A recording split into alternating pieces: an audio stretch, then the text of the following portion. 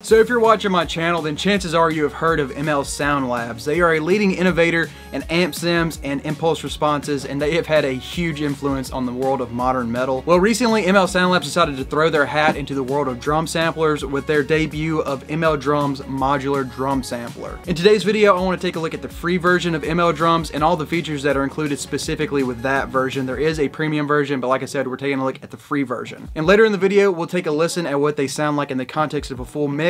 But right now, I want to go ahead and hop into Logic and take a look at ML Drums from ML Sound Lab. I'm in Logic and we're about to open up ML Drums and take a look at what is included in the free drum sampler itself. Let's go and open up ML Drums. Alright, so this is the interface of ML Drums, and like I said, this is the free version. On the premium version that I saw on YouTube earlier, you have all these other cymbals, and you have a few more toms, and then you have a couple of different selections for snares and kicks. But let's go ahead and click around on the kit and just see what each piece sounds like.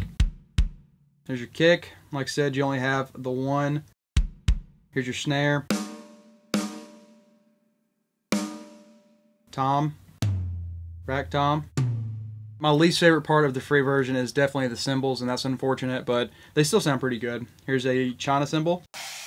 Your hats. And a crash.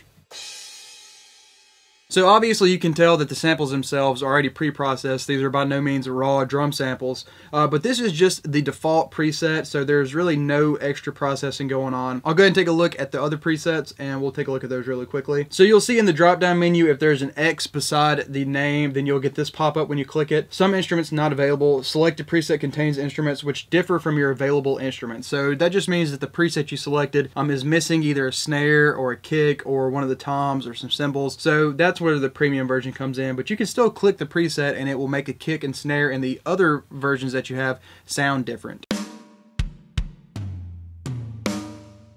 But there are a few presets that are included, so you have like this natural rock, pop punk, metalcore. And honestly, I think that the drum tones themselves within the genres of the presets they have are pretty accurate to the genre sound. I'll go ahead, I'm going to put it on metalcore. But what's really cool about ML Sound Labs, let me take a look first at this MIDI menu. The MIDI menu is cool because this is the default MIDI map for ML Drums, but you can go in here and they have stuff for like addictive drums. You can completely clear the map. They have stuff for Get Good drums. I'm not sure what that is. Superior drummer, Steven Slate drums. Dang. I feel bad that I don't know what this GM stands for. Anyways, I used the map for GGD because that's what I usually use. And also, let me say this while we're right here talking about GGD. My favorite part of ML Drums is not having to open up Contact. I don't know what it is about Contact, but it is just an absolute CPU suck on my computer sometimes. And really it depends on the drum library. But a few of the GGD drum libraries do not run smoothly on my system, and I did not have any problems with ML Drums. I kept my IO buffer on 64 samples the entire time I was mixing, and it was triggering MIDI the entire time. I hadn't bounced down the tracks. I had absolutely no issues with playback, and that's not something I can say about Contact drums. So that is a huge plus for ML Drums in my book. Let's go back into ML Drums and take a look at the mixer. This is a really, really cool part of ML Drums, and I will say with the free version, typically on a premium drum kit, you would see here where you could route different tracks. I'm running this just a stereo out. I'm not doing individual drum tracks. I did attempt to do that with ML Drums, the free version, but I did not see a way to do that. So that may not be something you can do with the free version. However, I didn't think that it was really needed because the processing that you can do inside of ML Drums is really cool, and I'll show you what I'm talking about. So on each channel, you have the highs, the mids, the lows, the amount of reverb you're sending, the amount of room you're sending, and the amount you're sending to the overheads, which is cool because you can completely control the bleed in each section. So for your kick or in the overheads or in the room. So I'll go ahead and say one thing I did for my version is I basically took the overheads and took them almost completely out of the room. I had very little going in the room, and I had a good amount of kick going into the room, but I really boosted the snare in the room, and then I compressed the room like basically all the way and just blended that into taste. And if I were processing these on individual tracks, that's something I would typically do. I almost always have a room samples bus that I'm compressing the heck out of, and I was able to emulate that really well in ML Drums. But I really like the EQ on this. Like, I have no idea what frequencies it's actually boosting. I just know that it's doing something that I like, you know? Like, I hit that and I can take the mids out. And you can just make that sound like a really scooped, cool kick drum. Turn up the highs a little more, just depending on where you want your click.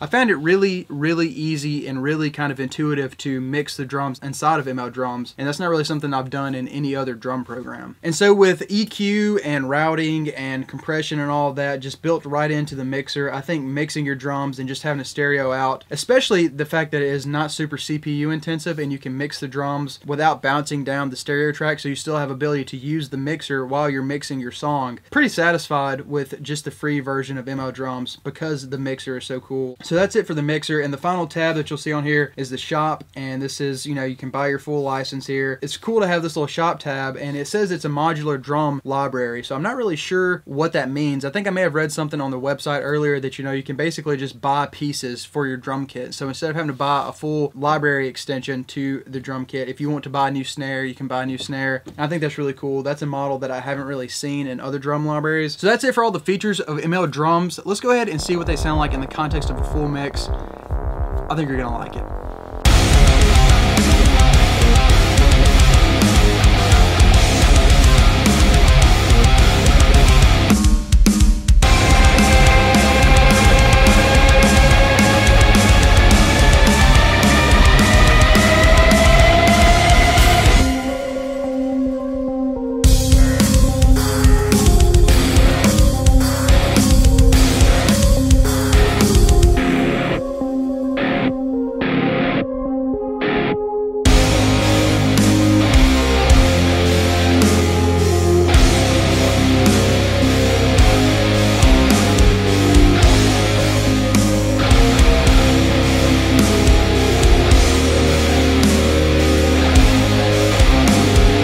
That was the new ML Drums from ML Sound Lab. I hope you guys enjoyed today's video. Like I said, my favorite part of ML Drums is the fact that it is not in contact, and the mixer inside of ML Drums is actually really useful. So if you guys haven't, go ahead over to mlsoundlabs.com and pick up the free version of ML Drums.